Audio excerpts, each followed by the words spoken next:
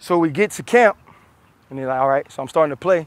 I kept asking, and it's like, give me the Denver tape, because it was my last game. So all I was thinking was, if I died or if I couldn't play, every time I go do something for sickle cell, every time I do something, they was gonna show last play of the game, right? Last play of the game, we lost to Jay Cutler, how that happens. He's kneeling, and I just walk off, right? And so my thought was, that was gonna be everybody's lasting impression of me if I couldn't play, right? Or if I died. But like, that's the reality for all of us.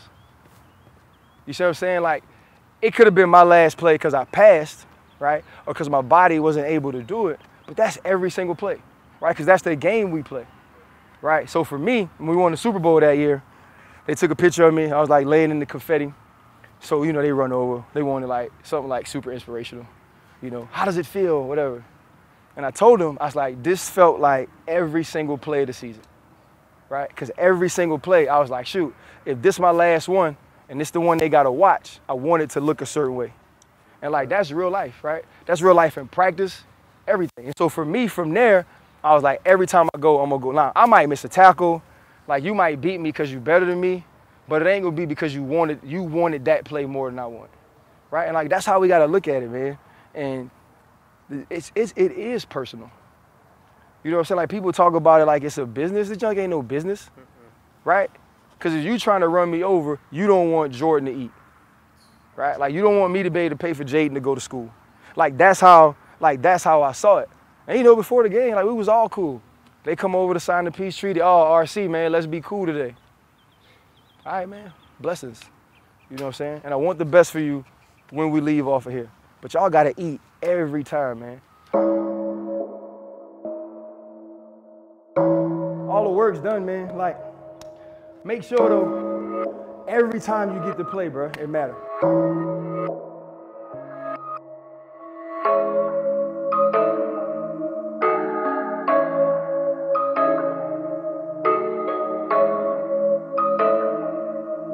Let's go, family on three, fellas. 1, 2, 3, family.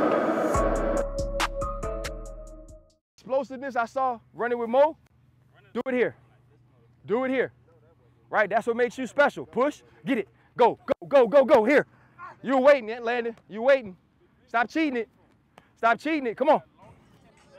Here, push it, push it, push it, been push it, impacting run. my life for the past 3-4 years. Been training with him since then. Honestly, he stays on my tail about each and everything, even the food that I eat, you know. So he calls me fat, calls me chubby, and that's just a mindset of making me push myself and have a goal to make myself better as a player, as a person. And then I know it's just brotherly love because we take this as brotherly love. We take this as a brother from another mother, because if he wasn't saying those things, I'd probably be doing something that's not helping me and declining my game, you know. And a guy like that, you want on your side. We don't need to square back up, all right?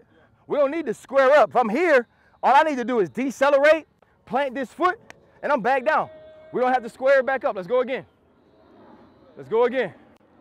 Here we go. Here we go. Ready? Let's go. Shuffle it. Get here. Here, here. Come on. There you go. Finish it. Good. Easy movements. Easy movements. Oh, man, Ryan, man, that's kind of like a big bro / unk / everything. You know, he's kind of like everything wrapped up in one, man. Master Splinter is what I like to call him, because he's played 13 years in the league. You know, he's been in every position that you can think of being in a game or in just in life. You know, so he gives us knowledge about everything. It's not just about football with him. You know, he actually cares about your well-being. So man, just being with Ryan Clark, you learn a lot of things. It's just, I mean, he's a teacher and a trainer, so like it's good. I love training with him. One of the main things push it. Now come. Stick with me is just the decel and excelling explosion out the break. So just he really breaks down each break, and his drills he does a good job of teaching them, and it's just the little things like that he does to perfect the drills. Right. So if I'm catching it, right, if he comes, like say he stems in, I stay in, he straightens up, I want to catch it while I'm moving. Right.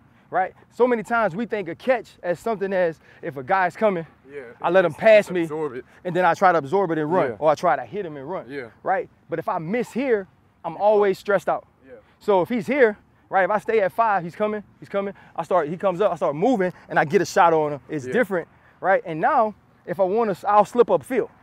Right? Say he gets to 5, right? We get to 5 and I'm here. Now, when we're at 10, now I'm in this position.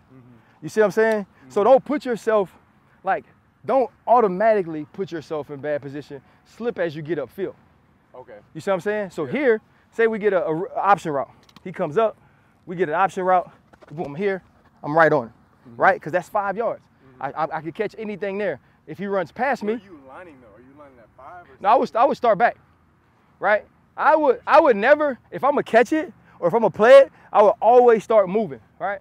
So I'm here, I'm watching the snap, I'm faking, say I'm acting like I'm coming, right? Or I'm playing like I'm playing the hook, and then I get into it. Because what happens is, if I'm lined in the leverage, if I'm lined in this leverage right here, right? Or I'm lined in this leverage. If I'm the tight end, I go, okay, here is how I'm attacking. Or start outside, right? Start outside. As he takes off, then I shuffle in here, right? Because it keeps my feet moving, right? Also, it keeps him like, okay, where am I setting him up at? How is he coming? If you line right here, and I've watched all the film, and every time you line right here, you're in the catch technique, I can beat you. Right. The lesser athlete can win. When are you going to pedal? Only against slots? Are you ever going to? I'd pedal against a tight end, but slow, right? Because even so, in Washington, Raheem Morris played it like this. We always started inside, and we slipped as we got upfield. So we started here, right? Because he wanted to be able to take crossers, quick ends, and we pedal out here and flip underneath this way, right? Because we always had a body in there. We never had a body outside, right? So now, if he runs the out, if I slipped here and he runs the out, now I'm right here and I can play it, right? The stress comes in here, but I'm okay with being stressed because even if he's a run stopper, if he gets a little depth and watching the quarterback, he could turn and give me body position, right? I don't have it out here. So that's kind of how I played it inside. And now, the other thing is this too, Jay Reed. If he wants you to catch it, you can catch it like this, right? Come. If I catch it here inside, and just know if he goes out, I slip this way. You see what I mean? And that's a smooth move too, right? Because he's thinking, oh, because you know, as you get upfield, you know you got a middle field guy. Yeah, the only route that really is just the high. Absolutely, the high right? one. Absolutely. So play. Right, like so you're here, and if he does anything out here, boom, I just slip to the outside. Right? The more I get upfield, the more I want to get in the pocket though. So like if I slip here, right? If I slip here, I don't want to let that room keep extending. You see what I'm saying? So as he runs, the more he gets upfield, the more now it becomes a threat. Because the more now it becomes a threat of a vertical route. Because what happens is a lot of times when we slip underneath, we start because we're expecting a break. You see what I'm saying? And then if he just keeps running, separates here, quarterbacks are good enough if I'm in here to get me right here. So how you playing slots the same way though, as far as the catch? Do you play them equally? I wouldn't catch it, no. On the slot, I'd play at 7. You play at 7. Right? And at 7 though, I know I can be slow. I don't have to pedal.